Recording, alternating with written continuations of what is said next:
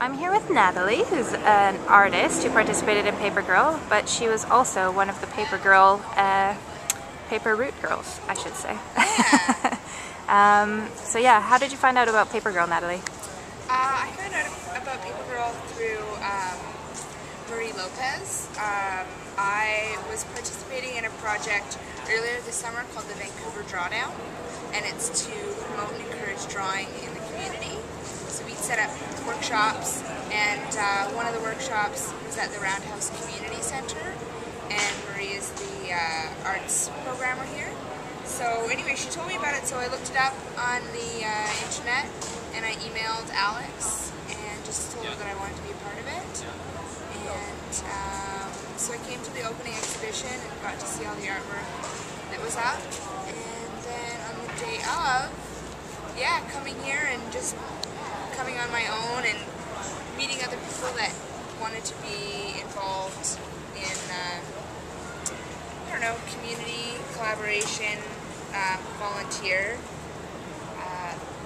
So that was pretty cool just because I like to share that energy, and so it's really neat to be with other people that are like-minded like that. Yeah. So, and then to get on our bikes, it's a beautiful Vancouver summer day, and it was interesting to see people's responses to the art that was given out, and how you approach them. Really sort of led way for how they received the art. Yeah. I found the best way was when I would just say, hey, how's it going? I'm with Papergirl Vancouver, and we're handing out free art today. It's the art of giving art, and just told them a bit about the project and educated them and informed them, and once they found out what it was about and that it's something international and it's the first time in Vancouver, I think there's a lot of there's a niche for that in Vancouver, that people in Vancouver want to be more international and More connected with other places, and especially like a global movement. People just sort of latched right onto that. Yeah.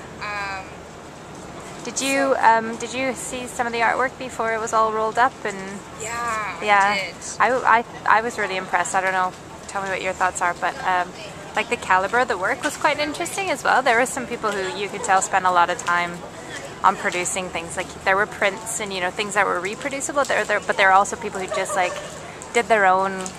You could see there were hours involved in what they were making, and for them to just be like, okay, yeah, I'll give that away. Yeah. It's quite cool. Yeah, I had the same reaction, where there was things like collages that had been done, and then there were real pieces of really like fine artwork. Like there was one drawing that was done on vellum, and they had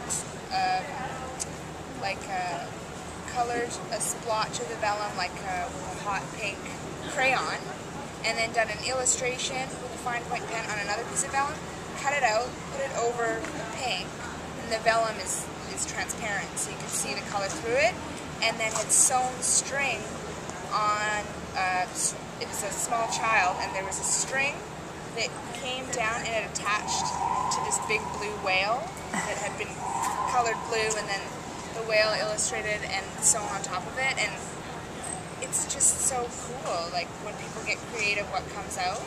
Yeah, there's some pretty neat stuff. Yeah. And it was neat too, because I think some of my favorite connections with people today were other artists, and I think that's a great source of inspiration to see other people giving it away, because I mean, most times art is the process of doing it and not the final result. Yeah. So I think fueling the process is a big, I don't know. It's also a lot more commercial than I think it was before. Like a lot of it was more, like you said, about the experiment, but a lot of people get caught up in the idea of like investing in art and, is this going to make me money 10 years down the road, all that kind of stuff, which is kind of, then it's just another product. What makes it any different from anything else? So I think it's a nice kind of refreshing exercise to, sorry, Just interjecting there. Favorite Papergirl moment?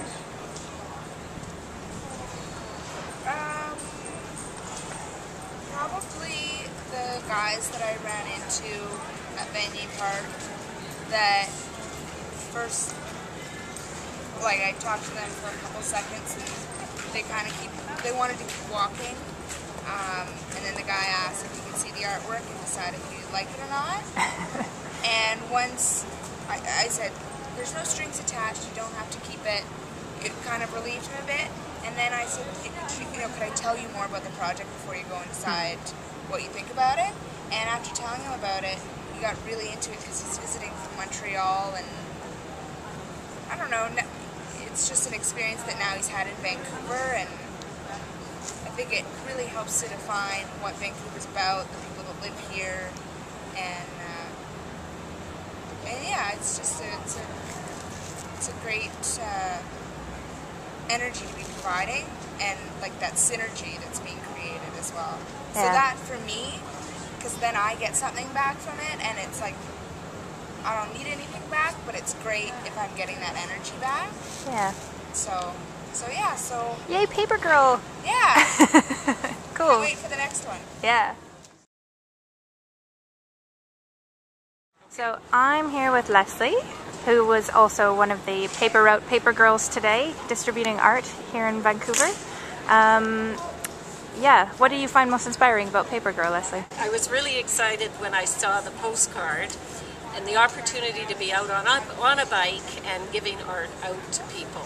I think it's fabulous that the artists contributed their art, and I think the volunteer input and just the concept is wonderful.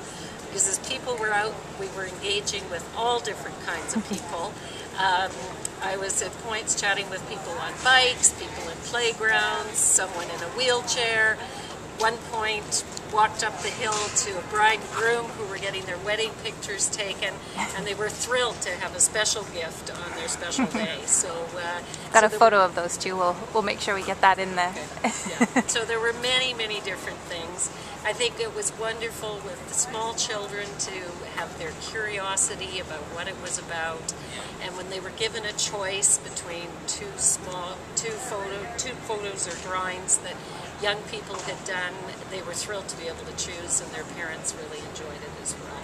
So it was just a great event, great camaraderie, and it's going to be wonderful for Vancouver to go on to the second one next year.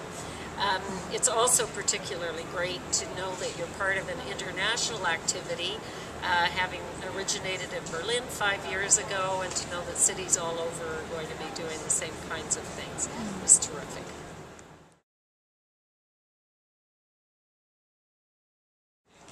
Alex and I were the original Papergirls of this project. You're the Papergirls. Well, yes. I would say Alex is the Papergirl that brought it to me, but I've been working on this project since February. And yeah, we just finished the bike ride, which is the icing on the cake, and it was really fabulous. I'm so happy with how it went. It was really nice just having the wrap up and hearing how everybody's experiences. My experiences were great.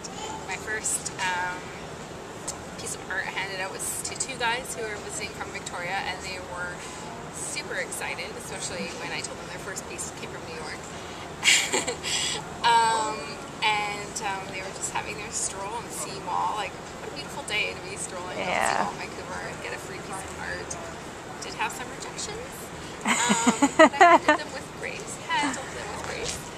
And that's all part of the process, I think. Yeah. Were you, yeah, I think it's quite funny. We were talking about like how you develop your pitch in terms of how you try and sell the project to people, because if people actually just take the time and listen to what the project is about, they'll get really excited, but it's just how do you get it out before they tell you, no, sorry, I'm not interested, right? Well, you know, I've been selling the project since February internally to staff because we've never done a completely volunteer-run project. It's been really unique here internally to the Roundhouse. As the coordinator of the volunteer program here, I am like the little sister who's always helping everybody else. And this is the first time I've had my own project to run. So that's been quite a great feat in itself. So I've been kind of selling it here, and then we've had to sell it outside of the Roundhouse to artists. So I kind of feel like the pitch for me has been, I've solidified that. So kind of talking to community members was easy for me because I'm so passionate about the project, and once I had their ear and I was able to get them to listen, I think it was really easy for them. And I think it's your approach, really, you know, just kind of saying, excuse me, I'd like to have a minute of your time, if you don't mind, to tell you about this really cool art project that I'm part of today. And in fact, I'm going to give you a cool piece of art, you know? So, yeah, I think it's just about the approach. So, Yeah. and most people were really excited. Yeah. If they weren't, hopefully they might let people know about it, or maybe next year they might be more open and think, oh, I missed out. Exactly. So, Which they totally did. There's some pretty cool artwork in there. yeah, absolutely. Yeah. So what were your thoughts as all the artwork was coming in? Were you surprised, or what was... When all the artwork was coming in? Yeah. Well, yeah, I mean, it was really cool because at first most of our art wasn't coming in from local artists. We really struggled with that at first. Most of our art was coming in from international artists, so that was more of a surprise. Like, why aren't local Vancouverites contributing to the project? And potentially it's because they just don't know about the project, and I have a feeling that the international artists have been part of Papergirl projects maybe in their communities, because, for example, New York, Berlin, Barcelona have all had Papergirl projects running for the last few years, and San Francisco. So, you know, the Papergirl projects, it's a global movement more so than just a project. And I think when you hear about, oh, there's one in Vancouver, I'm going to contribute to that one. So they'll make a print, and they'll make 5 or 6 and send it also to that project. So in understanding that, in retrospect now, I get it, but at first I was like, so I wasn't necessarily surprised. I was just a little bit frustrated as to why we weren't able to reach out to our local community, and I think that just takes time. Yeah. And if people also, if you live somewhere, you know you've got more time before you have to submit, right? Yeah. You can always leave it till last minute. Yeah, exactly. Well, it was like, you know, it wasn't until mid-June all of a sudden it went from, you know, 100 pieces to 500. Yeah. So that was really cool. So that was a surprise in itself and a lot of work. Yeah, definitely. Cool. What's the one thing you're going to take forward for next year for working on the project? One thing I'm going to take forward next year. The biggest thing that stands out. Well, I think the biggest thing that stands out, Papergirl Project to me isn't really about the art. The art is a special part of it, and connecting people through the art, but I think it's really about the experience that the volunteers learn through working with each other, and the teamwork experience and the new challenges. And talking to the core volunteers, they learned a lot about themselves. They learned a lot of new skills. Social media being one, a lot of them didn't even know what Twitter or Facebook was, and didn't even have accounts before. So it was really cool, and I think that talking to potential volunteers next year, I think more so than talking about, okay, this is the art of giving art, which is really important, but just letting people know that they're really going to learn new things about themselves that might surprise them. Nice. Yeah. Cool. Perfect.